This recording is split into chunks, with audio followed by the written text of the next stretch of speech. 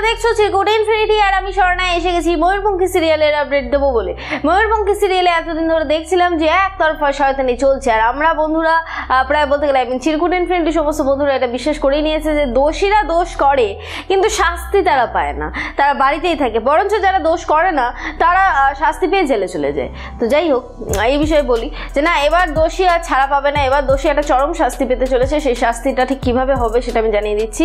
তো পাপান মোটামুটি পুলিশকে বাড়িতে ডেকেছিল এবং পুলিশ বাড়িতে এসে দেখে যে ছোট মা মিসিং, পাপানের মা মিসিং, এবং সেই নিয়ে মোটামুটি কথাবার্তা হয়। এবং ফার্স্টে তো পাপানের বাবা বিশ্বাসই করে না, এবং যখন পাপানের ঠাকুমা বলে যে যদি এটা প্রমাণ হয় যে এই সমস্ত কিছুর পিছনে তোর বউই আছে রাজা, তাহলে সেটা কি হবে, তখন সে জানিয়ে দেয় যে কি হবে না হবে সেটা পরে জানাচ্ছি, আমি গয়না আমি ফিরিয়ে নিয়ে আসবো, আর ওই মহিলার সাথে আমি সংসার করবো না। তো যাই হোক, এবার পুলিশ আসবে এবং পুলিশের সাথে একটা খুব স্মার্ট প্ল্যান করবে এই পাপানের বাবা, এবং করার পরে যেটা হবে সেটা হচ্ছে পুলিশকে বলবে আপনি একটু সাইডে থাকবেন, আমি আমার ওয়াইফকে ডাকবো, এবং সে যখন বাড়িতে আসবে সেই মুহূর্তে আপনি সামনে আসবেন, এসে তাকে ভালো করে দেখবেন, দেখে বলবেন, এবং তার সামনেই আপনি কথাগুলো বলবেন।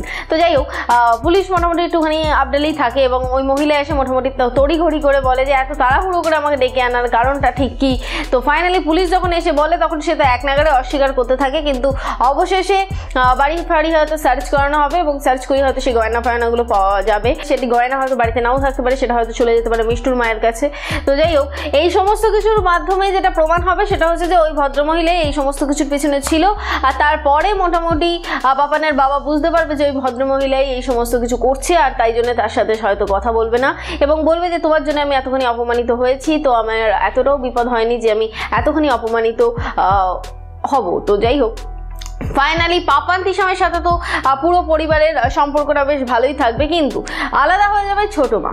তো তারপরে কি হবে এবং তারপরে তাকে জেলে দেওয়া হবে কিনা, এই সমস্ত কিছু জানতে গেলে তোমাদেরকে তো দেখতেই হবে সিরিয়াল ময়ূরপঙ্খী স্টার জলসা এইচডিতে ঠিক বিকেল 5:30টার সময়। আমার ভিডিও যদি ভালো লেগে থাকে তাহলে অবশ্যই করে লাইক করো, কমেন্ট করো, শেয়ার করো, আর হ্যাঁ, ময়ূরপঙ্খী সিরিয়ালের সমস্ত আপডেট সবার ফার্স্টে পাওয়ার জন্য অবশ্যই করে সাবস্ক্রাইব করো চিরকুট ইনফিনিটি চ্যানেলকে, আর তার পাশে থাকা বেল বাটন অবশ্যই করে ক্লিক করো আমার ভিডিও সবার ফার্স্টে পাওয়ার জন্য।